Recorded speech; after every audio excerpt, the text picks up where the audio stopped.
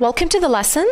In the previous presentation, we've been analyzing simple sentences with adverbial extensions. Now, if you feel the child is ready, maybe on another day, you can move to another adverbial extensions. Sometimes, actually, I prefer to use the same sentence and build on it, because this is how the children really feel that how amazing we can stretch a sentence until we cover all the adverbial extensions.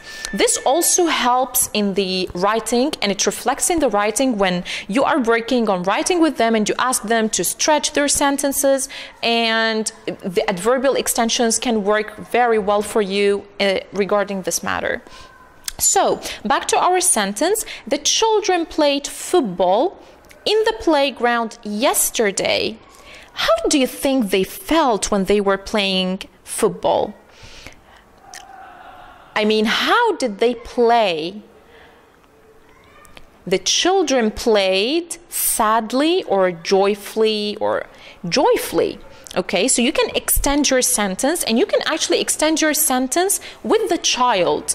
You can ask the child, how do you think they played? How did they feel? So joyfully. Joyfully answers one of the adverbial extensions that we have here. We have a question, how?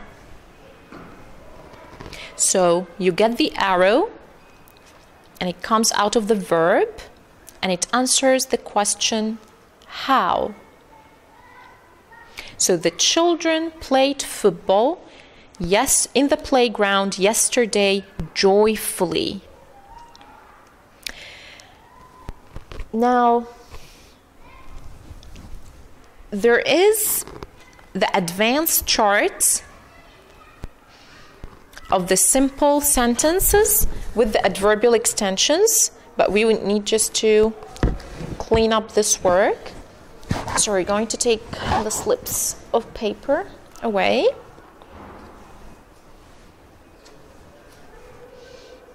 Great. And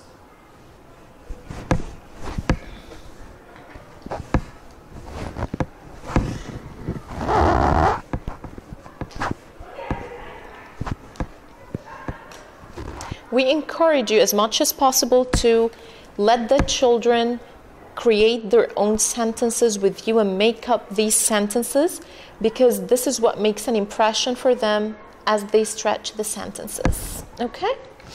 So here is the chart.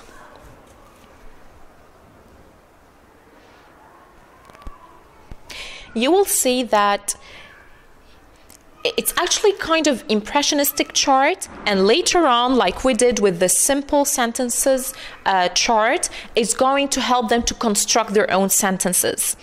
So it's a kind of more abstract level and an impressionistic chart. So you're going to invite later on in another lesson the children to make up their own sentences, and these questions will help them as they move on to be able to answer these questions with some words. So this is mainly the what you need to do to cover this lesson, and please try to isolate the difficulty with the children, because they really would have a lot of fun with these lessons if we introduce them step by step, and you will see this reflecting in their writing. Okay, so thank you for watching.